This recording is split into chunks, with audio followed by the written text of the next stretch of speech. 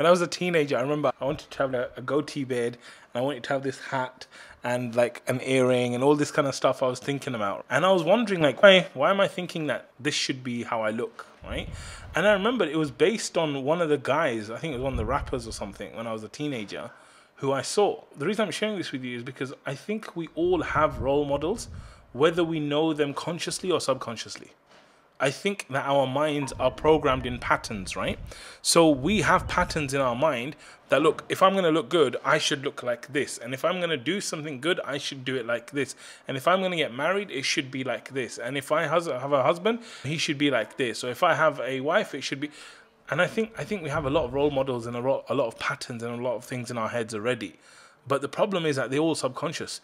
And I think it's very dangerous for us to have just subconscious ones, because there might be things underneath there that you're not completely in line with. And so today, if you said to me, that rapper is my role model today, I'll be like, hell no, he's definitely not, right? But at that time, subconsciously he was.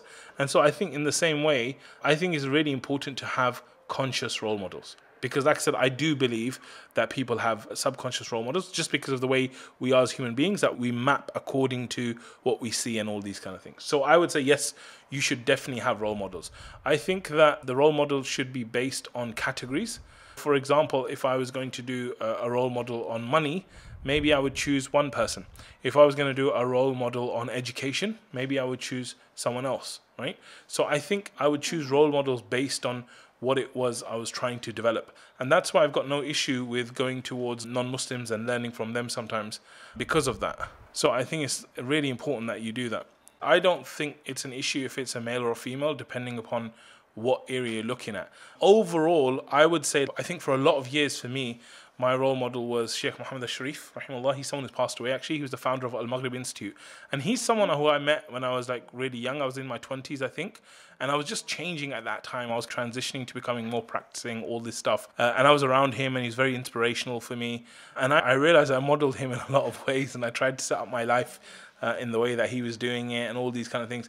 And it's very helpful to have role models because they help you to accelerate your route to success and learn things from their mistakes rather than your own and stuff. So I think that we're quite fortunate we have YouTube today. So you can have role models that you can spend a lot of time with. So for example, let's imagine you wanted Sheikh Mohammad al-Sharif as your role model. You could just go on YouTube, just watch his videos every single day, and he would be there for you as like a role model on some level. So I think we're very fortunate in those kind of things. But then I would actually pick role models based on certain things. And that's why, like, when I'm even like in Ramadan, when I pick a certain theme, I will pick a certain sheikh to go with and listen to about that, because I feel like that's his speciality and topic as well. But I think generally, definitely, I would recommend that you should have some role models and stuff.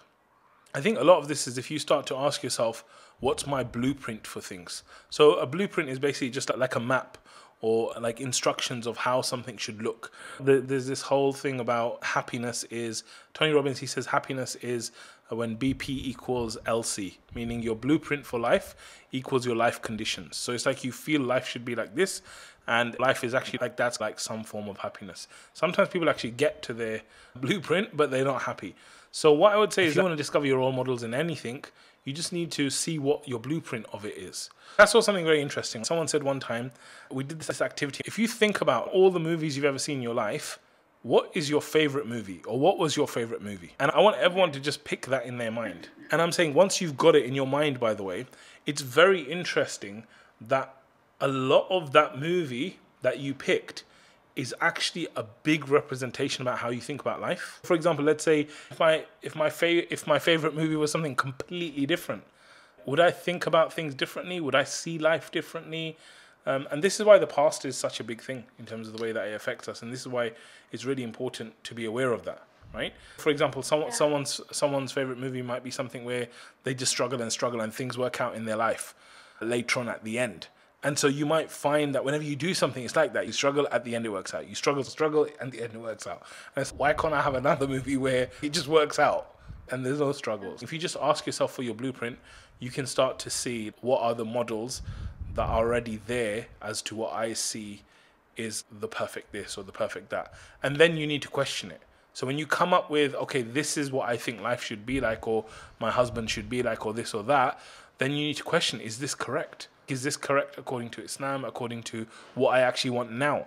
Because one of the biggest issues with the whole childhood thing is that when you're a child, you don't really know much, right? And you don't have much experience.